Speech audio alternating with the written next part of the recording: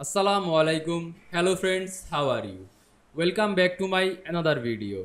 In this video, I am going to show you how to add cube transition in Microsoft PowerPoint.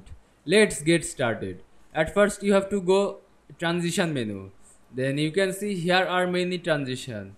Now we can find cube transition. Click this transition drop down menu and find your cube transition. Here are the cube transition. Click it.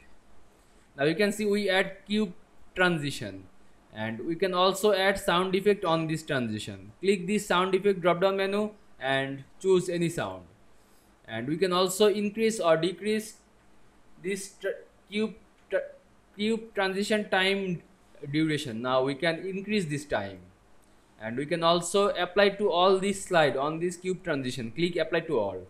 Now we can check how it works. Click start from beginning icon. Now we can see we add cube transition in PowerPoint very easily. I hope you enjoyed my video. Please like, comment, share and subscribe my channel. Thanks for watching.